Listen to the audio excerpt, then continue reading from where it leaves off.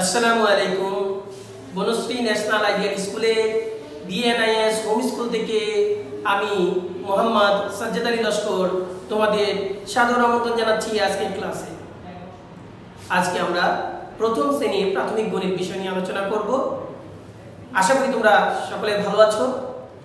আজকে আমরা একটি নতুন জিনিস শিখব, গুণফল নির্ণয়। আমরা যোগ করা শিখেছি, এখন গুণ করা শিখব। তাহলে গুণটা কি?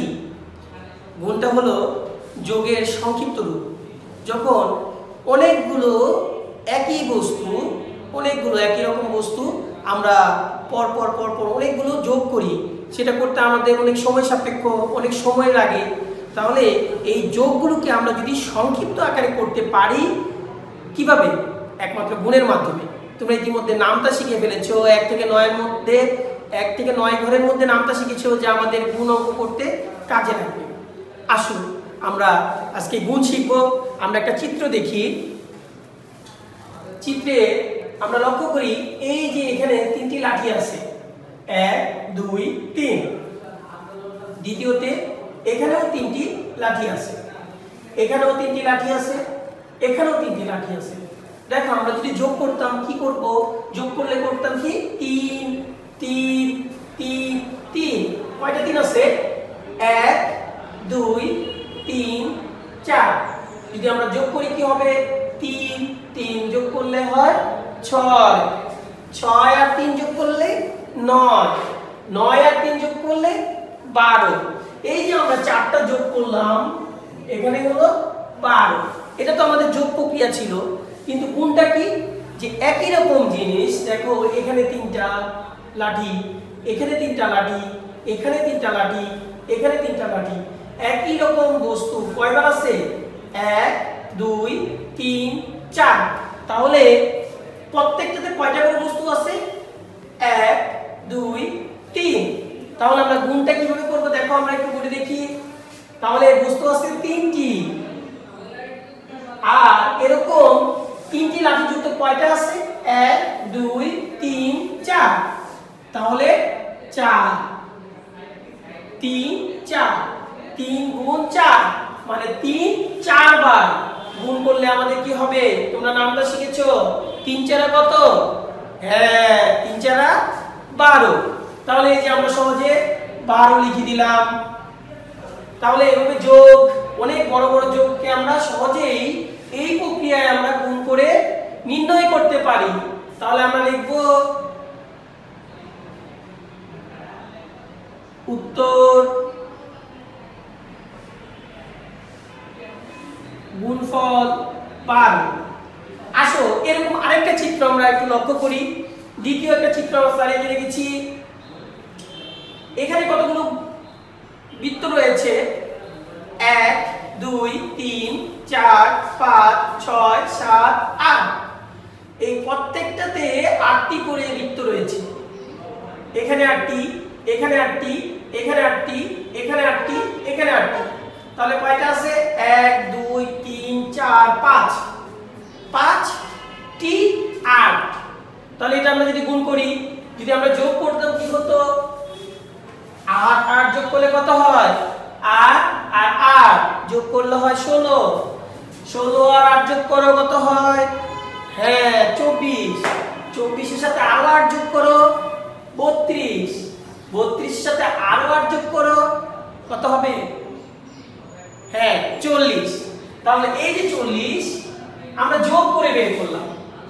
আসলে আমরা তো যোগ করে যদি আরো সংখ্যা হতো তাহলে আমরা এইভাবে যোগ করে বের করতে পারি, কিন্তু এভাবে তো করলে আমাদের অনেক সময় দরকার, আমরা করতে পারবো না। তাই এটা আমরা আবার গুণের হিসাবে করি। দেখি এখানে আছে কয়টি? 8টি। তাহলে লিখবো 8। কয়টি আছে এরকম বল? এখানে 1টা 2টা 3টা 4টা 5টা, এরকম 5টি বস্তু রয়েছে।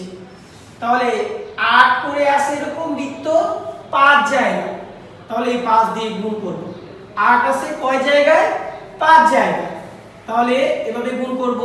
তোমরা 8 এর নামটা শিখেছো প্রথম ক্লাসে, মনে আছে? 8 0 0, 8 থেকে 8, 8 দুগুণে 16, 3 8 24, 4 8 32, 5 8 কত? হ্যাঁ 5 আর 40। তাহলে দেখো এই 40 আমরা গুণ করে বের করলাম ঠিক এই সংখ্যাগুলোর যোগফল হিসাবে। তাহলে নিশ্চয়ই বুঝতে পেরেছো কিভাবে গুণ করতে হয়। তাহলে আমরা উত্তর লিখব গুণফল 40। আসো আমরা আরেকটা চিত্র দিয়ে বুঝি। আমরা চিত্রের দিকে খেয়াল করি। দেখো তৃতীয় চিত্রে কতগুলো তারা এঁকেছি স্টার। 1 2 3 4 5 6 7। তাহলে এক এক জায়গায় তারা আছে 7টি। তাহলে এখানে 7, এখানে 7, এখানে 7, এখানে 7। তাহলে কয় জায়গায় রয়েছে? 1 2 3 4। 4 জায়গায় 7টি করে তারা রয়েছে। তাহলে মোট কতটি রয়েছে?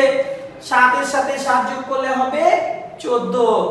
14 এর সাথে আরো 7 যোগ করলে কত হয়? হ্যাঁ 21। 21 এর সাথে আরো 7 যোগ করো 28। তাহলে এটার যোগফল কিন্তু হচ্ছে 28টি তারা। 28টি তারা পেলাম। কিন্তু এখন যদি আমরা গুণ করে দেখি আবার,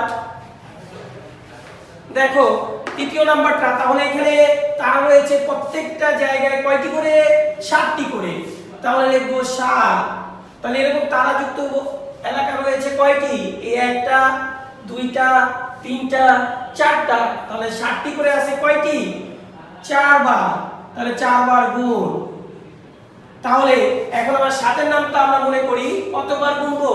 4 পর্যন্ত। তাহলে 7 0 0, 7 থেকে 7, 7 দুগুণে হ্যাঁ 14, 3 7 21, 4 7 কত? 4 7 মনে আছে?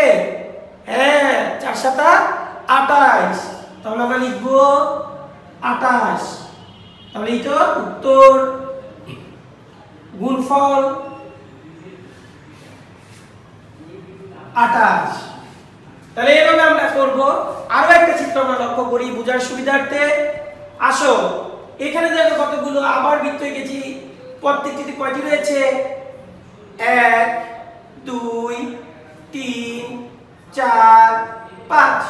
তাহলে এখানে আছে 5টি। এরকম প্রত্যেক জায়গায় 5টি করে বৃত্ত আছে। তাহলে কয়টি আছে? 1 2 3 4 5 6। 6 বার 5টি করে বৃত্ত আছে। তাহলে 6 বার 5টি করে যোগ করলে আমাদের কি আসে? দেখো 5 আর 5 যোগ করলে হয় 10। 10 এর সাথে 5 যোগ করো 15। 15 এর সাথে আরো 5 যোগ করো 20। 20 এর সাথে আরো 5 যোগ করো কত হবে? 25। 25 এর সাথে আরো 5 যোগ করো কত হবে? 30। তাহলে এগুলোর যোগফল কিন্তু 30। আর যদি আমরা গুণ করে করি তাহলে আমরা লিখব কি? যে প্রত্যেক জায়গায় বৃত্ত আছে 5টি। গুণ কয়বার রয়েছে? 1 2 3 4 5 6। তাহলে 6 বার 5 রয়েছে। 5টি বৃত্ত রয়েছে 6 বার। তাহলে আমরা 5 এর নামটা 6 পর্যন্ত গুনি। 5 0 0, 5 একে 5, 5 দুগুণে 10, 3 5 15, 4 5 20, 5 5 কি হয়? 25। তাহলে 5 6 কত? 5 6 হ্যাঁ ঠিক বলেছো, 5 6 30। তাহলে আমরা লিখব 30। তাহলে উত্তর গুণফল 30। তাহলে প্রিয় শিক্ষার্থী, আমরা এইভাবে গুণ নির্ণয় করব। আমরা গুণ নির্ণয় গুণফল তখনই ভালো করতে পারবো যখন আমরা নামতাগুলো ভালো করে আয়ত্ত করতে পারবো। তাহলে তোমাদের এই জন্য 1 থেকে 9 এর ঘরের নামতাগুলো ঠিক মতো আমার আয়ত্ত করতে হবে, যাতে আমরা নামতা দিয়ে গুণগুলো সহজে করতে পারি। কারণ আমরা এইভাবে যোগ করে তো আর নামতা গুণফল নির্ণয় করব না। কারণ গুণফল হলো কি? যে গুণ হলো যোগের সংক্ষিপ্ত আকার। তাহলে আমরা যাতে সহজে এই যোগগুলোর কাজ গুণ দিয়ে করতে পারি, তাই আমাদের নামতাগুলো শিখতে হবে। আশা করি তোমরা নামতাগুলো ভালো করে শিখবে। আর এইভাবে আমরা গুণফল নির্ণয় করব। আগামীতে আরো সংখ্যা দিয়ে আমরা গুণফল নির্ণয় করব। তোমরা ভালো থেকো, বাসায় বেশি বেশি পড়াশোনা করো, আর এই কয়টি এইচডব্লিউ করো। ঠিক আছে, আগামীতে দেখা হবে। আল্লাহ হাফেজ।